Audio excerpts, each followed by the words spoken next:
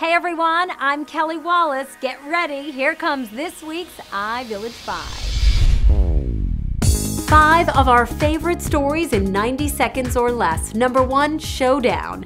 Nothing's more fun for this political junkie than a presidential debate, and round 1 didn't disappoint. Who won? We leave that for you to decide. Next week, it's Ryan versus Biden. Truly must-see TV.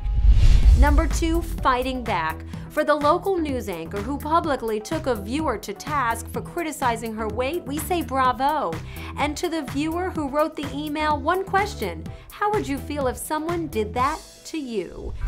Number 3, Baby Naming 2.0. Crowdsourcing your kid's name, a new trend? Perhaps it will be after new Yahoo CEO Marissa Mayer sent around an email seeking suggestions, saying her newborn's name was TBD. What happened to coming up with a name yourself?